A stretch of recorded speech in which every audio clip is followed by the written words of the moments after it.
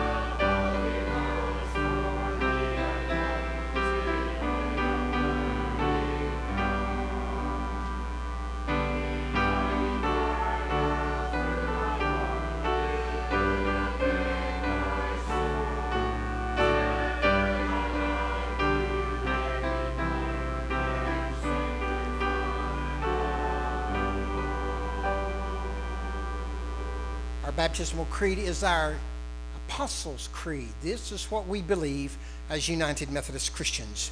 I believe in God the Father Almighty, maker of heaven and earth, and in Jesus Christ, his only Son, our Lord, who was conceived by the Holy Spirit, born of the Virgin Mary, suffered under Pontius Pilate, was crucified, dead, and buried. The third day he rose from the dead. He ascended into heaven and sitteth at the right hand of God the Father Almighty. From thence he shall come to judge the quick and the dead. I believe in the Holy Spirit, the Holy Catholic Church, the communion of saints, the forgiveness of sins, the resurrection of the body, and the life everlasting. Amen.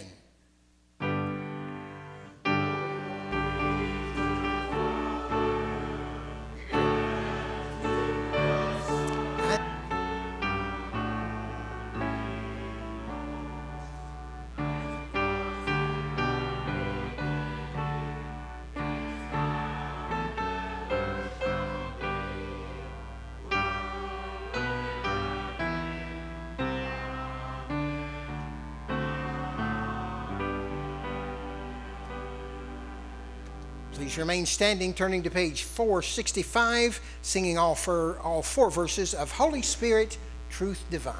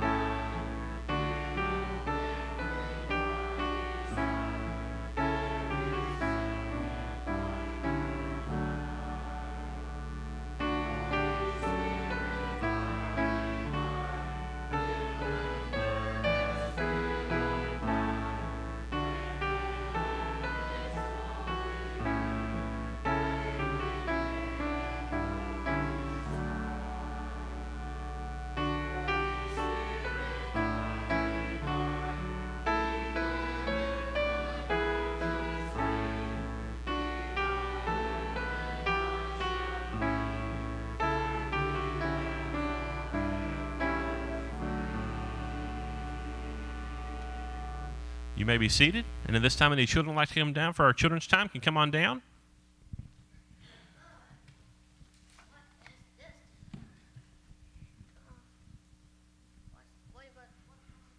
Good morning. All right, I have a game for us to play this morning. Are you all excited? All right, and the game is going to be to guess something that I'm describing. In congregation, you can play along as well. And so I'm going to be describing something, and I want y'all to see if y'all can guess what it is. All right? And so I'm going to give y'all clues. Your first clue is the place I'm describing is awesome. Yeah. So what place do you think it could be? I don't know what the game is. Guess what I'm describing. It's not the jump park. That's a very good guess, though. Any other place? Or do y'all need another clue? All right, the next clue is that this place is sweet. Any guesses? Not a place of candy, no. You want another clue? All right, the next clue is that this place is new. It is not the Great American Cookie Store. That's a very good guess, though.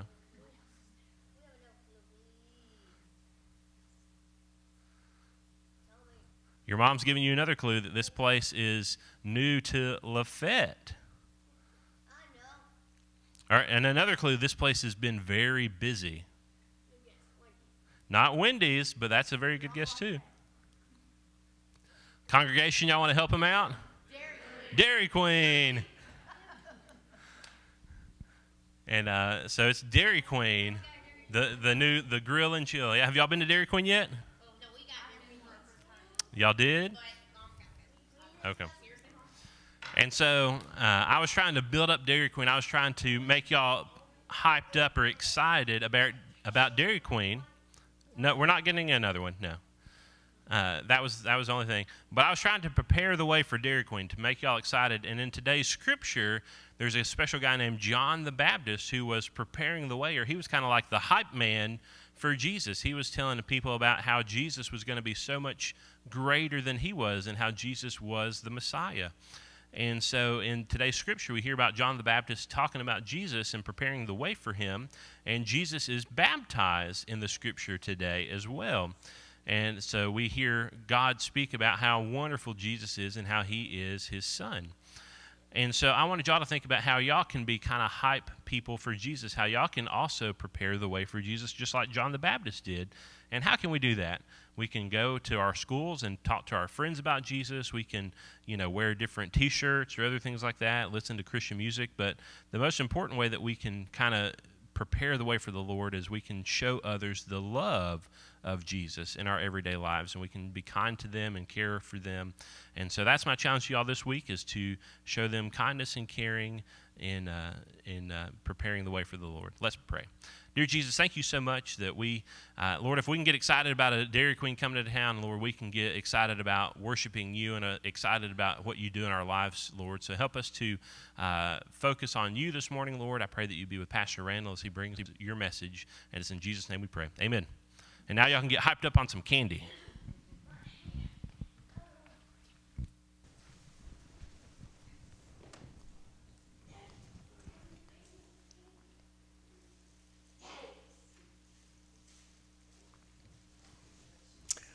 The good news today is that God loves us and calls each of us by name. Knowing we are eternally forgiven and infinitely loved, let us boldly confess our sins before God. Almighty God, we are precious in your sight, yet we often forget that you are our beloved and that we are your beloved as well. We confess that our love is oftentimes fickle and inconsistent. We follow selfish goals and oftentimes deny that our way of life harms others and hurts your world. We confess, O Lord, and want to change. Create in us a clean heart, strengthen our and resolve us, reconcile us to one another, and bless us with your peace. May we remember, O Lord, that as your beloved, you forgive us of our sins and cast our sins as far as east is from the west. You pardon us and put us at peace to love with you and with neighbor in order that we might be able to serve the world. Almighty God, as Jesus prayed at his baptism, as it hovered over him as a mothering spirit brooded over him, providing sustenance and strength, we now come before you, asking you to be with us, stay with us, pray with us as we pray for one another. We pray for your world. O nurturing Spirit, sustain us with your power. May your work spark our lives with truth and joy as we serve one another to the glory of your holy name. Nurturing Spirit, stir within us your power. We pray for all leaders and people around the globe. May your justice provoke us to shape a peaceful world where all work for the common good. O Holy Spirit, stir within us your holy power. We pray for the well-being of your creation. May your goodness startle us to the horror of our exploitation and abuse. Holy Spirit, stir us with your holy power. We pray for all who suffer grief or sickness of any kind. May your tender presence abide with us and hasten our healing. Stir us with your power, O Lord. We pray for all who lack these essentials of life. May your righteousness raise us up to walk together with respect and dignity for all. Stir within us your power, O Lord. You have made us, you have formed us, and you have called us by name. You have redeemed us in and through your Son, Jesus Christ. Receive our prayers this day. Hear us as we pray those names audibly and privately as we pray to you this day.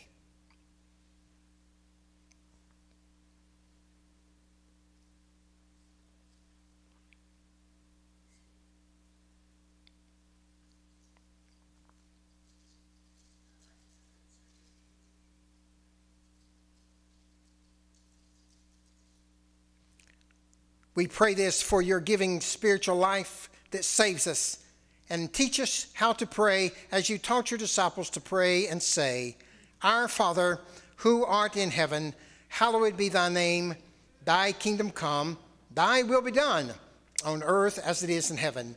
Give us this day our daily bread, and forgive us our trespasses, as we forgive those who trespass against us.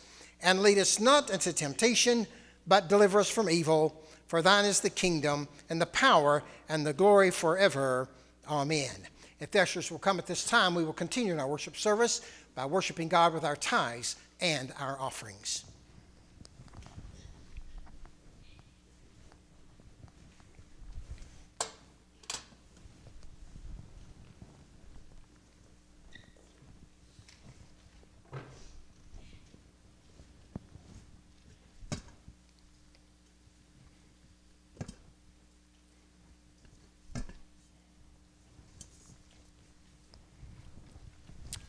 Almighty God, as you proclaimed who your Son is, may we here today you proclaim who we are.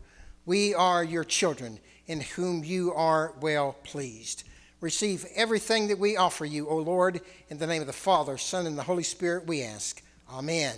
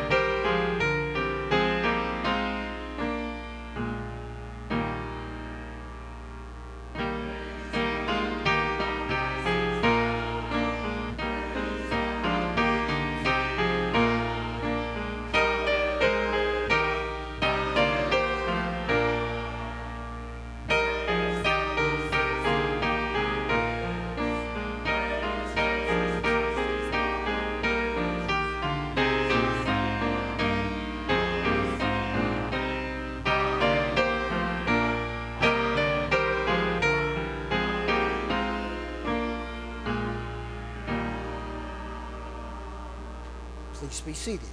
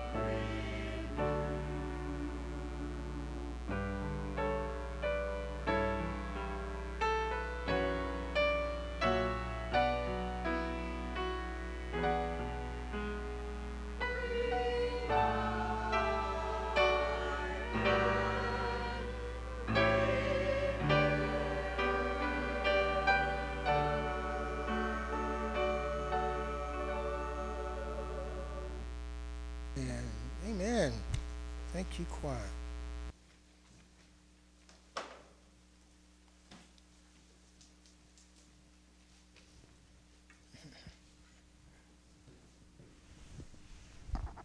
Well, can I get an amen? Amen. Thank you, choir. Powerful singing, powerful singing.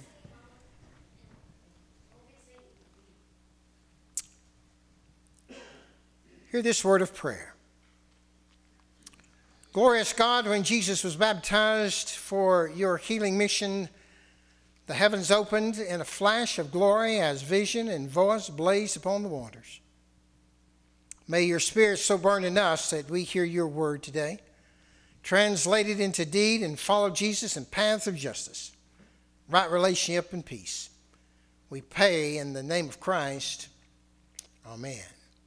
Scripture reading Luke, 3rd chapter, verses 15 through 17 and verses 21 through 22. As the people were filled with expectation and all were questioning in their hearts concerning John, whether he might be the Messiah, John answered all of them, saying, I baptize you with water, but one who is more powerful than I is coming. I am not worthy to untie the thong of his sandals. He will baptize you with the Holy Spirit and fire. His winnowing fork is in his hand to clear his threshing floor and to gather the wheat into his granary, but the chaff he will burn with unquenchable fire. Verse 23. Now when all the people were baptized, and when Jesus also had been baptized and was praying, the heaven was opened, and the Holy Spirit descended upon him in bodily form, like a dove. And a voice from heaven came and said, You are my Son, the beloved. With you I am well pleased. Here ends the reading. These are the words of God for the people of God. Thanks be to God. We have been here. We have to go back to the third Sunday in Advent to remember being here before, because we were at the Jordan not too many Sundays ago, hearing John the Baptist proclaim the way, prepare the way for the coming of the Lord. We recall that there were all kinds of people on the shores asking, what must we do? What must we do? And John was communicating with them how they were to live out their job, how they were to live out their life in order to prepare the way for the coming of the Lord, to be there to live as they would, as Christ was among them. This is Luke's version. And of course, Luke communicates with us, as John did, that John the Baptist is not the Messiah. He is the one who is coming to introduce us to the Messiah, that is to Jesus. So he comes and introduces us to the Messiah, and he says that he himself only baptizes with water, that there is someone coming more mightier than him, that he's not even worthy to untie his sandals, but that he will baptize not only with the Holy Spirit, but he will also baptize with fire, and that his winnowing fork is in his hand to clear his threshing floor, to gather the wheat in his granary, but the chaff he will burn with unquenchable fire. What that means is that we are both chaff and wheat. There are things that's in our lives that we need to be cleared of. It needs to be burned off. There are things in our life that needs to be salvaged, and Jesus comes to do both. It says that when Jesus came into the water and Jesus was baptized, notice in Luke's gospel, when Jesus is baptized, he's baptized last. Notice that Luke doesn't tell us who baptized him, yet you and I are aware. The people are baptized first, then Jesus comes and is baptized, and after he is baptized, notice what he does. He prays. When do you and I pray? Sometimes we are asked to pray. I was given a call not too long ago about a person who was undergoing surgery. And this person said that they asked their surgeon if he, the doctor was a he, if he would pray with them before surgery. And I love what this doctor said, because it sort of lets me know maybe he's been through CPE. This doctor said, do you want me to pray with you? And the patient said, yes, and then the doctor said this, do you want me to pray or do you want to pray? I thought that was perfect, because the doctor did not assume that the patient wanted him to pray or did not assume that they were going to pray. He wanted to ask them, how would you have us to pray together? Do you want to pray or do you want me to pray? And of course the patient said, I want you to pray, which the doctor did. I wonder how many times we are asked to pray with someone and we ask them, well, who do you want to pray? Do you want to pray or do you want me to pray? Or do we assume that it's always us that they are asking to pray? I will never forget a time when Jesus saw a blind man. And Jesus went up to the blind man and asked him this question, what would you have me to do for you? Now, doesn't that sound like a stupid question? Jesus goes up to a blind man and asks him, what do you want me to do? Well, increase my hearing. No. Help me to run faster. Well, no. Make my hair longer. Well, no. Help me to sing better. Well, no. To see? Oh. But you see, Jesus did not assume that this person wanted him to heal him of his blindness. He asks him, what do you want me to do for you? I wonder how many of us ask others what we would have them to do for them. One of the things that we are taught in pastoral care is not to assume that they want the pastor to do everything. I'll never forget when I was at Erlanger, I went into a patient's room and began to talk to them, and I said to them, may I have a word of prayer with you? And they said yes, and I prayed for them and I left. Well, the next day we had class and I wrote down the verbatim as to what I did, and my supervisor actually had the gall to say to me, why did you pray with her? And I thought, you stupid person, what are you doing in this position asking me this stupid question? What do you mean? I'm a pastor, I'm a chaplain, I'm in the hospital, I'm supposed to pray with these people. And they said, no. How do you know that she wanted you to pray? How do you not know that maybe she wanted to pray for you? How did you know that? You didn't even ask her. You assumed. And then all of a sudden I learned what assume means. And all of a sudden I learned that, wait a minute, in my Christian faith I'm not to assume, because you will recall that Mary and Joseph assumed that Jesus was with them and he wasn't. Sometimes we assume and we shouldn't assume. Sometimes we think we know what people want and we give them what they want before they ever ask. And we think that we've done a good thing, which in actuality we may not have done a good thing. We may have pushed on them our agenda instead of ministering to them concerning their agenda. As Christians, we oftentimes are taught that we're to go out and we're to dominate and we're to tell people how to be, instead of finding out where they are and how we can help them to become where they are supposed to be. We think we know what's best for people.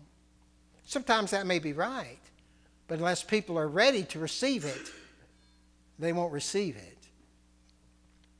When Jesus comes to the water to be baptized, notice that while he is praying, there is a voice that affirms who he is.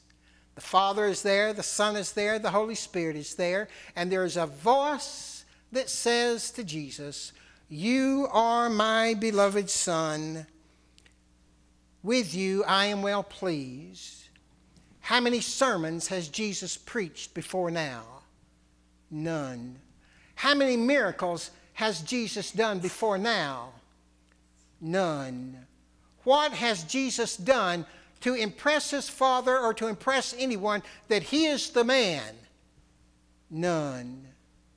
Before Jesus ever gets started, before he ever proclaims his public ministry, God says about Jesus, you are my Son, the beloved.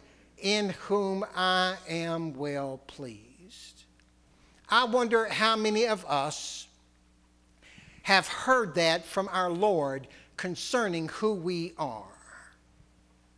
Probably not many of us, because many of us have gone to church and we've heard how teetotally depraved we are and how we can't even save ourselves. We need God to save us, or we can't be saved. And then we wonder, well, how in the world are we saved if we can't save ourselves? If we're not able to call upon the name of the Lord of God, then we are totally dependent on Him to save us. Well, that may be one thing we've heard. But we have been given the ability to call upon the name of the Lord. We may be totally depraved, but not teetotally depraved. We can still call upon the Lord to save us. God has still enabled us with that ability, and we can choose to do that or not. And when we choose to do that, He saves us. He says to us, "You are my beloved child, in whom I am well pleased." I wonder how many of us has heard anyone say that about us. I go up and down Walmart aisles. I go up and down grocery store aisles, and I hear people talking to their children and talking to one another like a dog, calling them names, calling them things. I even heard a man once say, I wouldn't have in my hand what you had in your mouth. I never heard that one before. And then we go to church and we hear about how God loves us and how God is with us and how God wants to see us through. And we think of all these names that people call us, trying to keep us down, trying to control us, trying to make us be what they would have us to be instead of seeing what God would have us to be, and to work with people to bring about the person God would have them to be. I don't know how God wants you to be. It's my calling to be with you and to help you bring that about. I'm not supposed to tell you how to be, yet I think many times we go to church and that's what we're taught. I think we're taught that you and I are supposed to know what everybody's supposed to be, so we're supposed to tell people how to be, and if they don't be that, then they are rebellious or they're disobedient. No, I think we're the ones who are disobedient. I think God would have us to be with people and to walk with people and to see where people want to be, because if they're not ready to receive, they're not ready to believe. I talk to people day after day who don't believe that they're worth anything, and they'll tell you that. They'll tell you they're not worth anything, and that's because someone has told them that. That's because someone has discovered that they can tell people that, and they believe them, and they can control them and get them to do, out of guilt and shame, whatever they want them to do. They don't have value, they don't have worth, and that's how they would have it, because that's how they can get out of them what they want. Jesus comes to break that cycle. Jesus comes to say, wait just a minute. You are valuable, you are worth, you're made in my image. I am pleased with you. I am glad to be with you and to live with you. I want to share with you my life, the eternity life. I don't want to hold you down. I don't want to control you. I want us to be free together, to live a life together. I don't know how many times I have forgotten to tell my son how much I am proud of him and how much I love him, regardless what he does. I don't know how many times I have forgotten to tell Anna and Rachel, my two daughters, how proud I am that they are my daughters, not because of what they have accomplished, not because of how many children they have, not because of their marriage, just because God has gifted Mary and me with their presence and has entrusted us with them. How proud we are that God has given them and entrusted them to us. When is the last time I've ever said, blessings upon you? God is proud of you. God has created you in His image, and He is so proud that you are alive and He is with you. He's blessing you. How proud God is. But we don't seem to get a lot of that, because maybe we don't believe that about ourselves. Or maybe it's just safer not to be that way. If I feel like that I'm not worth anything, then I don't really have to change. If I don't feel like that I need to be any better, I most definitely don't have to think differently or be differently. I can just keep going in the direction I want to go, and so what?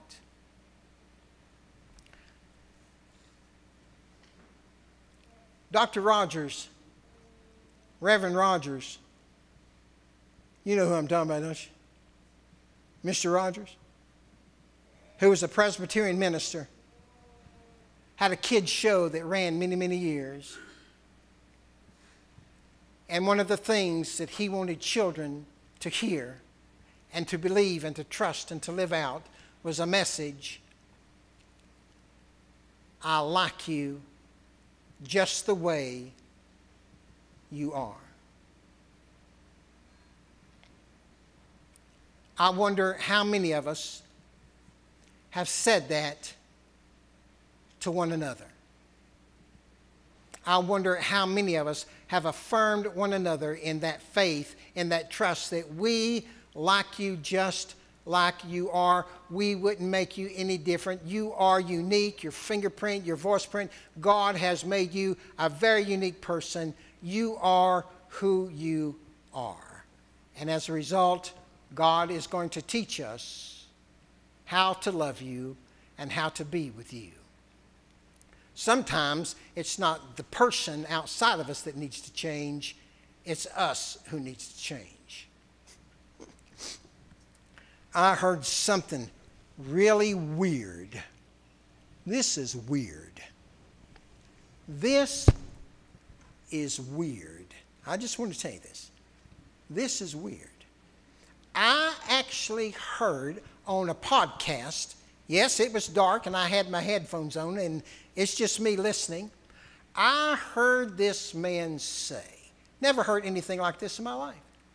I heard this man say that one day when we are in heaven, all of us, how we are now, will be how we are then. The difference will be then we will know how to treat one another. That here, the way we are now, we don't know how to treat one another. But up there with the Lord in heaven, we will be the same way we are here, yet we will know how to treat one another like human beings, and it will really be like heaven. And I thought, this guy's crazier than a Bessie bug. Serious. We're going to be the same way up there as we are down here, but we're going to be different up there, and we're going to know how to treat one another. You got to be kidding me, man. We're all going to be different up there. That's how we're going to know how to treat one another. Boy, you don't know the scriptures. And that's one of my greatest fears. I've always wondered why Jesus said this. Would you not rather have one less arm in eternity than both arms in Hades? Would you not rather have one eye in eternity instead of two eyes separate from the Lord? I've never understood why he has said that until I heard this guy say this.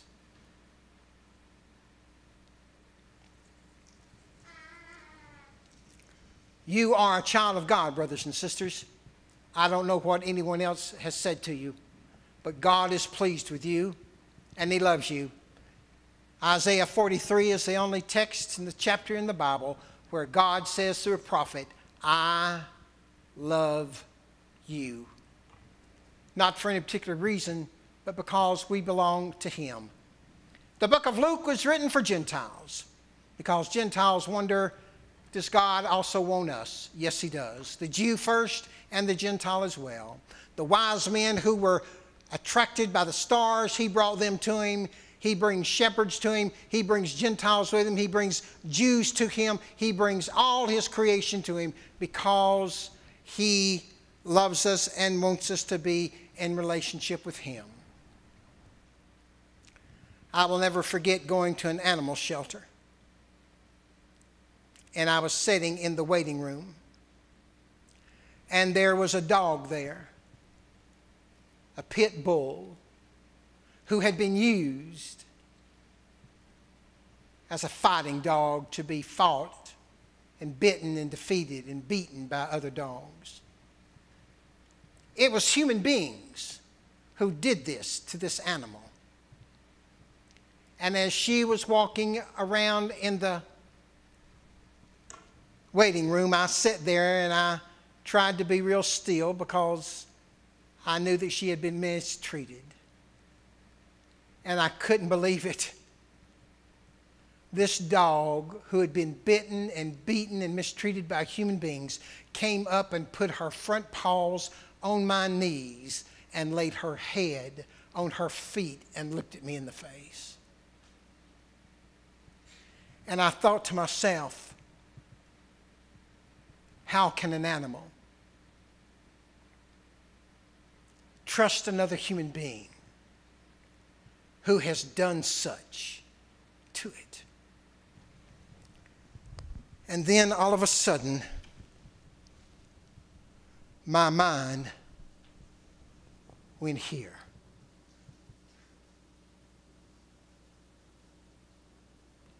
How can someone who has been so mistreated and abused want anything to do with me and you?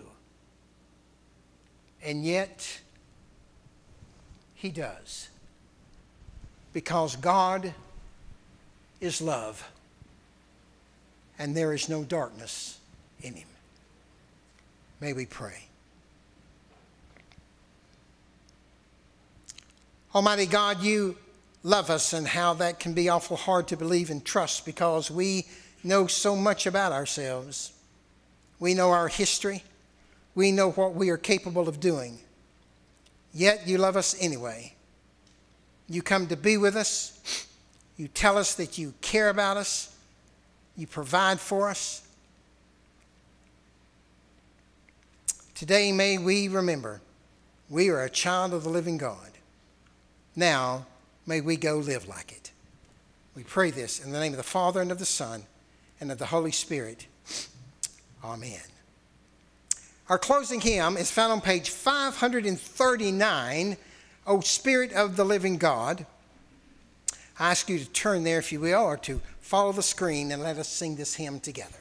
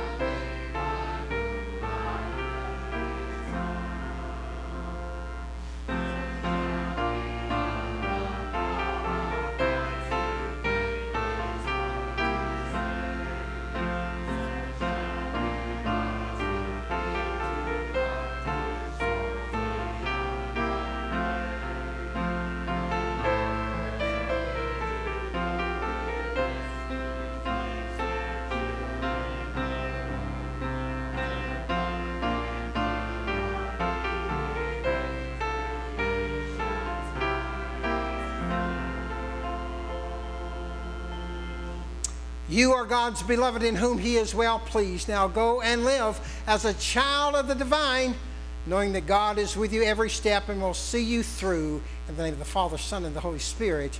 Amen.